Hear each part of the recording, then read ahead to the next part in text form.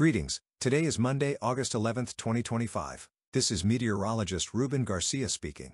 In today's video, I will be talking about the newly formed Tropical Storm Erin, which has developed to the northwest of the Cape Verde Islands and is associated with what was Invest 97. Unfortunately, what was Invest 97 brought heavy downpours and flooding across the Cape Verde Islands, where some loss of life was reported due to flash floods. Now the fifth tropical storm of the season has maximum sustained winds of 45 miles per hour, and it is forecast to continue with its generally westward movement for at least the next 4 days, until eventually beginning to turn more toward the northwest. And although it is expected to pass to the northeast of the Caribbean, there is still uncertainty as to what effects it could bring to the local region. In the long term, once it moves over the southwestern Atlantic, atmospheric conditions could be very favorable for it to strengthen into a major hurricane. So everything seems to indicate that Tropical Storm Erin will be the first hurricane of the 2025 Atlantic hurricane season. If we zoom in on the infrared satellite animation, here we have Tropical Storm Erin, which continues pulsing the area of convection, as expected, since it is still moving over ocean surface temperatures that are not yet very warm. It is also surrounded by some dry air. However, the tropical storm is accompanied by a moisture field that protects the circulation center from this dry, stable air. Specifically, what I mean is that over the next 2 to 3 days it will be moving through an atmosphere that is not necessarily very favorable for rapid strengthening. So it is projected to remain a tropical storm until at least Wednesday morning. And I briefly wanted to mention that there is another strong tropical wave emerging from Africa, and conditions continue to be very favorable for strong tropical waves to emerge from Africa, making it very likely that Tropical Storm Erin is only the start of the formation of additional cyclones over the next 2 weeks. In fact, the National Hurricane Center, in its latest forecast for Tropical Storm Erin, encourages people to review their emergency plans as we approach the peak of the season. If we look at the most recent track projections, you can see there continues to be good consensus that Tropical Storm Erin will move generally westward with a slight southwestward component over the next 48 hours. It should then begin to turn more toward the west-northwest, and between Saturday and Sunday, when it is at its closest point to the Caribbean, it should begin to turn more toward the northwest and north. So in the long term, it may approach the island of Bermuda, making it important to continue monitoring its evolution. In the next animation, we can see how ocean surface temperatures change as Tropical Storm Erin moves westward. You can see that although at the moment it remains over ocean surface temperatures near 26 degrees Celsius, once it crosses longitude 45 degrees west, it will begin moving over increasingly warmer waters. And this is why from Wednesday or Thursday, it is anticipated to strengthen into the first hurricane of the season.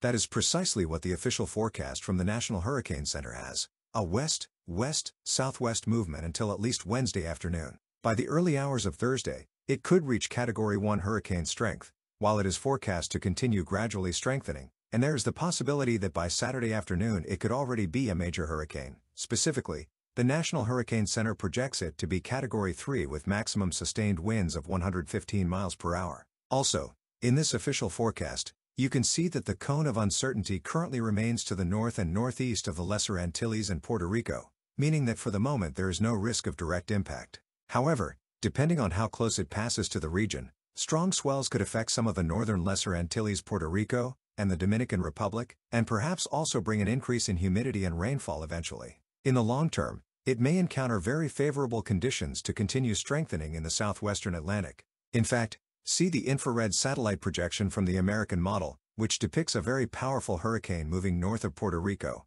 possibly a hurricane with characteristics of a major hurricane. However, this is only to show you what the future Hurricane Erin structure might look like. Since it is a long-range forecast, we still do not know exactly how close or far it could pass from the Bahamas, the eastern United States, and Bermuda. So, as I mentioned a few days ago, I ask for a lot of patience because throughout the week we will continue discussing the movement and forecast of Tropical Storm Erin. Let's see what the latest projections from the global models show. Starting with the American model, it keeps Tropical Storm Erin as a tropical storm until at least Thursday morning and eventually begins to turn it toward the west-northwest, passing about 250 to 300 miles northeast of the Lesser Antilles. By Saturday night, it shows a Category 2 hurricane heading toward the waters of the southwestern Atlantic, strengthening over the weekend. On the other hand, the European model shows a very similar scenario, the west-southwest movement at least until Wednesday, and from Thursday it begins to turn toward the west-northwest until eventually passing about 250 to 300 miles northeast of the Lesser Antilles by early Sunday. In this case, The European model has a Category 1 hurricane moving through the region but strengthening as it moves over warm waters and a very favorable atmosphere in the southwestern Atlantic. So much so that in the long term, between Monday and Tuesday of next week, it also shows a Category 3 hurricane in this region. Additionally, the German model also projects a very similar track, in this case passing over 300 miles northeast of the Lesser Antilles as a strong tropical storm.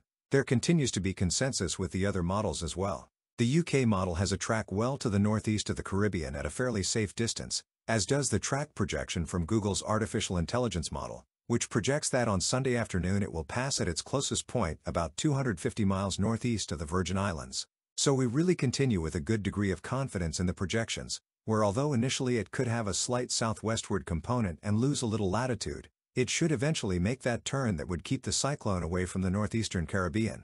But from the weekend onward there is a large margin of error with different scenarios, from a track well to the north over open Atlantic waters to other tracks moving over parts of the southwestern Atlantic. Of course, it is always important to continue watching how much latitude it loses over the coming days in case the tracks shift a little closer to the northeastern Caribbean, potentially bringing stronger swells or increased rainfall. I can tell you in advance that for the islands of the northern Lesser Antilles, the north coast of Puerto Rico, and the Dominican Republic, strong swells and rip currents may affect the region from Friday and extend into early next week. This is the projection from the European model ensemble, which also matches very well with the projection from the American model ensemble, that generally westward track for the next 3 to 4 days, and from day 5 to 6, beginning to gain latitude in a west-northwest direction, passing without directly affecting the northeastern Caribbean. However, the National Hurricane Center itself is asking residents of the northeastern Caribbean to remain alert in case of any unexpected changes, although the probabilities of it staying northeast of the region are currently very high, and there is confidence in this forecast because we have consensus among the top models.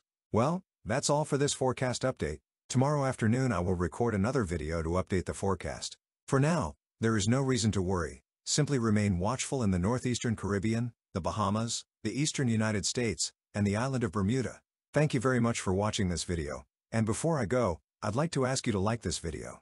Also, subscribe to the channel and click the bell so you receive notifications when I record new videos. I hope you all have an excellent night. See you tomorrow.